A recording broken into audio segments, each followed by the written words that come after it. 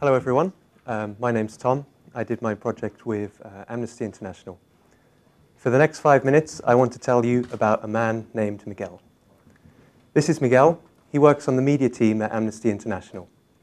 As I suspect many of you already know, Amnesty is a global charity that highlights and campaigns against human rights abuses. One of the big components of the work that Amnesty does is doing research and conducting investigations.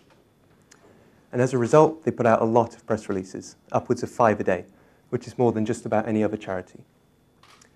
Now, one of Miguel's jobs is to understand the media impact of these press releases, which is particularly difficult because on any given day, Amnesty will be in the news for multiple different reasons.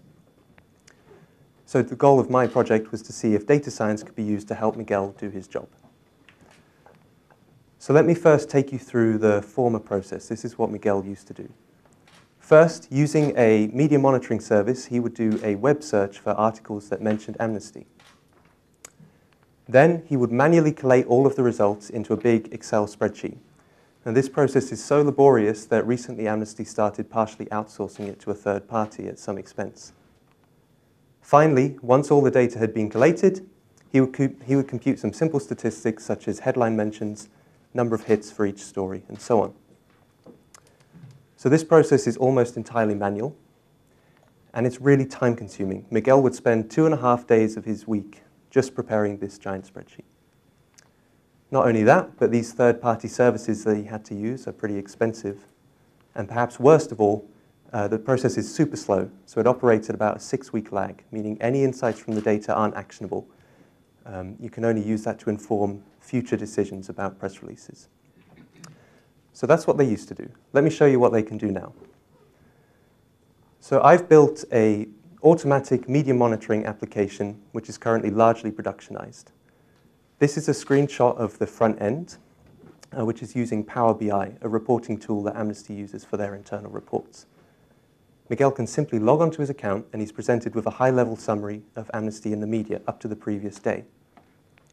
On the right, you can see some key statistics and visualizations. And on the left, the data can be filtered by, for example, news outlet, country, language, and thanks to some data science behind the scenes, by press release. So for example, on a different tab, we can look at a full list of results, and from a drop-down menu, I can just select a press release I'm interested in, and I see all of the news articles that correspond to that press release, allowing me to understand which press releases, are getting coverage. So you may be wondering, how does this all work? So everything is implemented in Python and is running on a virtual machine hosted on Microsoft's cloud platform.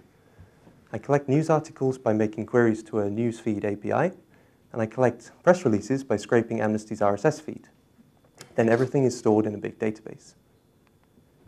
Then a matching algorithm I wrote reaches into the database and decides which news articles are likely to be related to recent press releases. It then matches those up.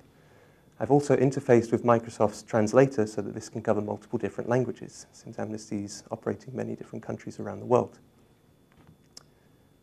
Finally, once all the articles and press releases are matched up, the visualizations and statistics that you saw earlier are produced by Power BI reaching into this database and making queries.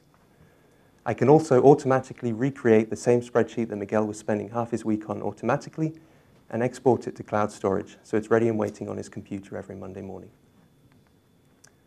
So, to summarize, this has had a positive impact in the following ways. First of all, we can now provide real-time insight on Amnesty's impact in the media, so Amnesty can react to ongoing coverage if they need to.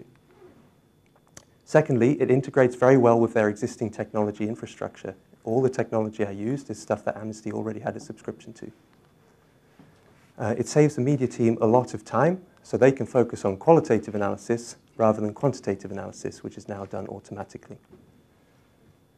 And Amnesty is now in the process of reviewing their media monitoring costs. Hopefully they can save some money over time.